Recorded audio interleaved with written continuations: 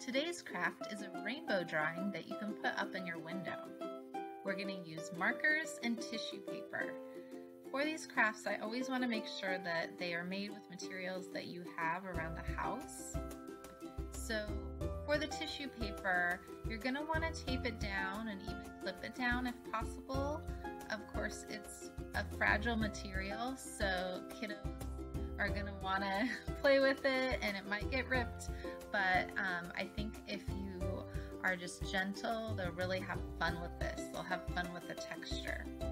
So I would instruct them to just do a simple line drawing on the paper and talk about the colors, build their awareness of all the colors of the rainbow, and you can label that drawing to practice their letters, or you can write it for them if they're not writing it. And also, you'll see it'll really shine some light through it if you put it through the window, so I think they'll really have fun with that.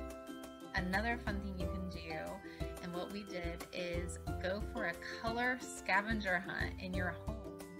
It's so much fun, and it can provide an activity that is fun and you can change it up every day.